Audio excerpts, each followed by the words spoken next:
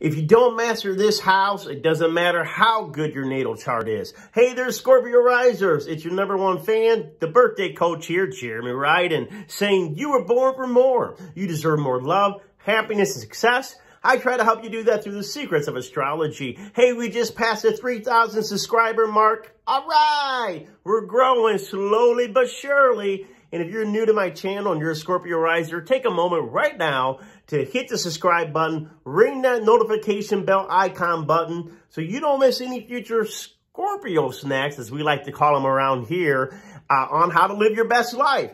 If you don't get this house taken care of, it doesn't matter how great your natal chart is, you're not going to be living your best life. You're going to be having more stress. I want you to be successful, and there's definitely secrets to living a more successful life through astrology. Astrology is nothing more than the cosmos, the DNA of the cosmos, the universe inside of you in human form. So you're a mystical, magical, powerful person. We have all types of emotions and temperaments. Not all Scorpio risers are the same, but they do have similar agendas and similar school lessons, earth lessons, spiritual lessons that they must master while they're living this incarnation as a Scorpio riser. So with that being said, what is the house that we got to really focus on if we want to see other areas of our life to begin to improve? Drum roll, please. Da, da, da, da, da. It's the number 6, the 6th house. I know some of you are letting out a audible groan. Oh. Because if you're new to astrology, 6th house is not always fun. 6th house a lot of times is the routine, it's health, it's co-workers, it can be your enemies, it could be debt, social, it's just a lot of things. In the Vedic, they would even call it a negative influence. We know we live in a world of duality, positivity, negativity, sunshine, rain. It's all part of the human experience.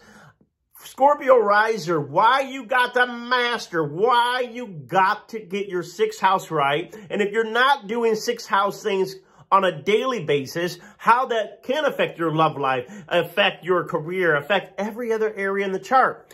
All right, now, Scorpio, our chart ruler. We have 2 chart rulers. The traditional ruler is Mars. And then for those that go to the New Age or Western, we look at Pluto being the chart ruler of Scorpio. If you're new to my channel, I love Pluto. I'm a Pluto dominant person. And I spend many episodes talking about Pluto. And go back to the original series, Scorpio Rising Ascendant Secret series, where I talk about Pluto quite a bit in that series. I've been shifting focus back to the traditional ruler of Mars, especially in whole house astrology. So I do astrology, tropical, Vedic. I do all the different house systems. But if you don't get the whole house down, it doesn't matter. You're not going to be whole. The play on the world. We want to be, the play on the word whole. We want to be whole. And so you may take together house systems that feel more like you, but you've got to get the baseline whole house operating no matter how your personality shifts with different house systems. So with that being said, every Scorpio riser has Aries in the 6th house. And with Mars being our traditional ruler, that means Mars is ruling the 6th house for a Scorpio riser. In fact, it's ruling our 1st and 6th house. In this episode, the 6th house must be activated, must be on, it must be honored for your chart ruler Mars to be strong and to be healthy and to be whole. And so the 6th house is the house of exercise. It's the house of being fit. It's the house of Earth, Virgo, right? Even though it's ruled by Mars, 6th house tradition is ruled by Virgo. Virgo is an Earth sign, being steady, being stable, being, just really health conscious. It's a healing sign. It's a wholeness sign.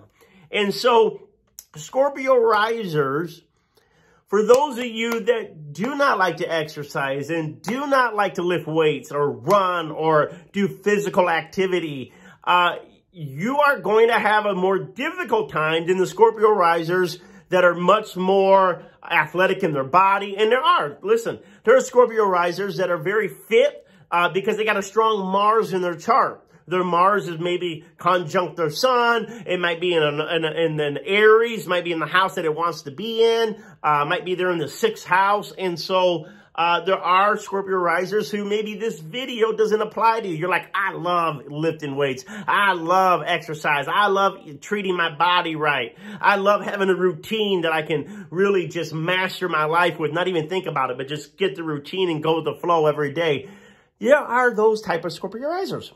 But then there are the other Scorpio risers, bing, bing, bing, bing, bing, that did not have very much of a healthy relationship with their body. You know, they may have had more things going on with the mind, more of the pollutal aspect of deep thoughts, deep thinking, emotional healing, you know, and if you got other influences going on as a Scorpio riser, maybe you got that Neptune in the first house, or you got different things, maybe you got Mars in Cancer or something, and so just the natural athletic ability isn't there. The desire isn't there. Maybe the desires are, oh, I want to lose weight or I want to look good. But the stamina, the ability to follow the routine, the ability to feel the challenge is like exciting.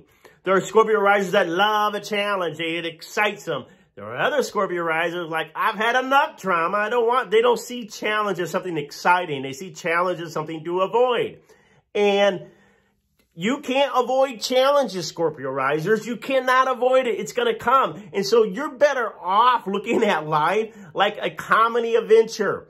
You see those comedy adventures where it's like, you know, they got the hero. It's kind of almost funny, but he's facing one thing after another and everything blows up behind him. And he, you know, wipes his hands, says, okay, my work's done, puts up a grin on his face. What's next? What are we going into now? Scorpio risers, you're like that. One adventure after another. One adventure. Look at it as an adventure. Look at it as an opportunity to experience, all right, let's meet this next thing head on. You're not going to do that if you're not honoring and strengthening that Mars. And so I did a video earlier on this. Some of you are saying to me, Jeremy, you did a video about we have to strengthen our Mars. Well, you effing got to do it.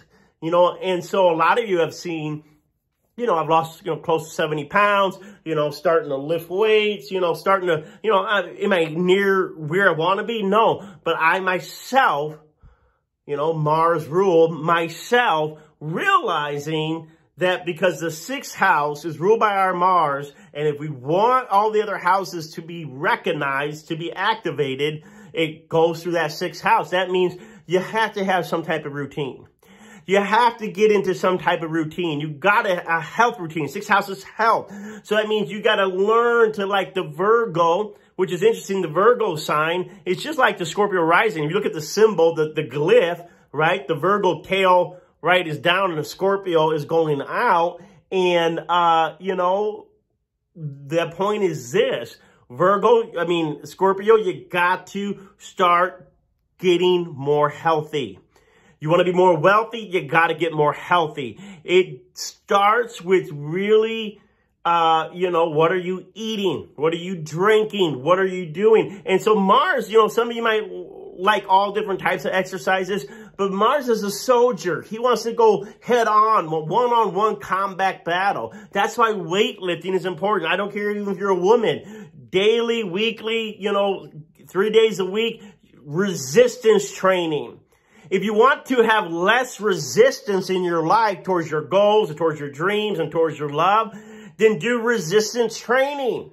Well, that sounds so metaphysical. You better believe it. You want to get the energy out of you. You want to get all that. We attract drama. We attract drama because there's all this energy in our mind, all this energy in our subconscious. We got to push it out of us. Instead of attracting drama, attracting people resisting us, we want to repel the resistance of the universe, repel the resistance of things that are coming against us by weight lifting, getting the body. Put the resistance in the body, not your love life. Put the resistance in your body, not into your mind or into your job or your career or into your creative pursuits. If you're feeling resistance in any of these areas, go lift weights. Go do something physical. You know, so weightlifting is one, but also running, jogging, you know. So I'm not saying you can't do group sports, right? There's nothing wrong with doing group sports, but make sure you're also doing sports or exercise that are totally dependent upon you, because Mars is not the team player. Mars is the one-on-one combat. So boxing, or we look at running, jogging, anything that, any kind of courses. And you're like, man, you're going on and on about the exercise and we're 10 minutes in and I'm already bored. You want success? You want to be blessed? Then you're going to have to start taking this serious.